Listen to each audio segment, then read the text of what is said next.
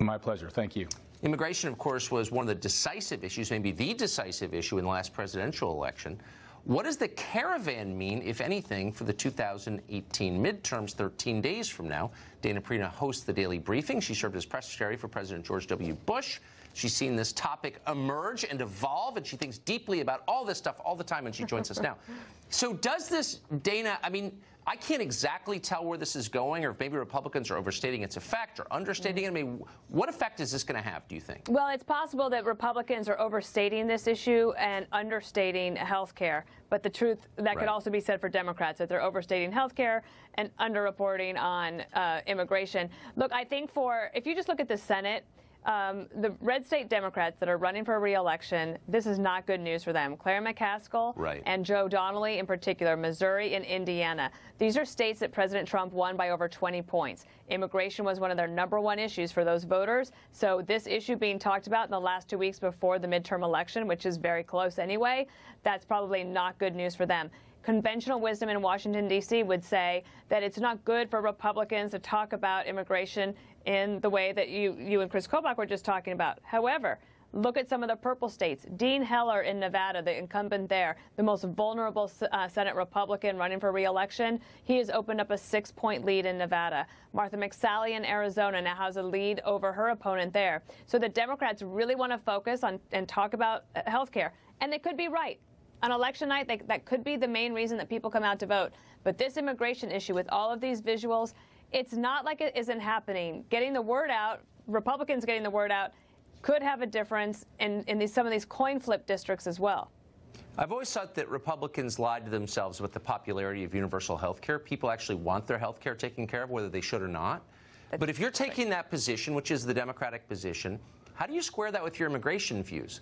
Letting in tens of millions of more people who also get that health care, doesn't that dilute the promise of the government? I mean, like, how can you pay for that? Well, they don't. That's not of their concern. That is something that Republicans have to worry about later on, and then they try to fix it, and then they're the mean ones that have to deal with it. I was also thinking of it in another way, because you talked about reasonable people on immigration. I'd like to think that, most people say she's probably one of them. I have a real soft spot for refugees, the refugees who are being persecuted by their governments, hounded by their governments, basically treated terribly, sometimes kidnapped, sometimes targeted for murder for their political beliefs. That is not what's happening here. I know. The best way to deal with economic migrants is to actually practice capitalism in those countries. That is what's made this country strong. I'm for helping them in that way, but I feel like Democrats are missing the picture. I would like to have more refugees, actual refugees, be allowed into this country. But if you allow economic migrants into the country and they take up those spaces, you're actually hurting the very ideals that our country was founded on. This level of lying is making us all cynical, including me. I'm trying to fight it, but it's having that. You're never cynical. I'm trying. Dana, it's great to see you, and thank you for your measured and thoughtful analysis, as always. See you soon. Several Russia investigations have failed so far to prove that Trump got elected because of Putin. But the Democrats are promising to launch another investigation if they retake Congress. Alan Dershowitz does not think that's a particularly good plan. He's here next to explain why. We're also monitoring the president's rally in Wisconsin for news. There may be some. If there is, we'll bring it to you immediately. Here's what the president just said about today's bomb scares across the country. Watch. Of political violence are an attack on our democracy itself. That tolerates violence or the threat of violence as a method of political intimidation, coercion, or control. We all know that.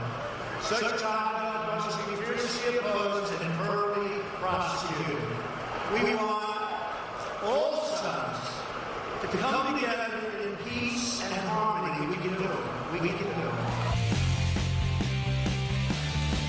VisionWorks can do more than just make you see great. The right pair of glasses can make you look amazing, too. Get 2 complete pairs of single vision glasses for $49, or 2 progressives for $80.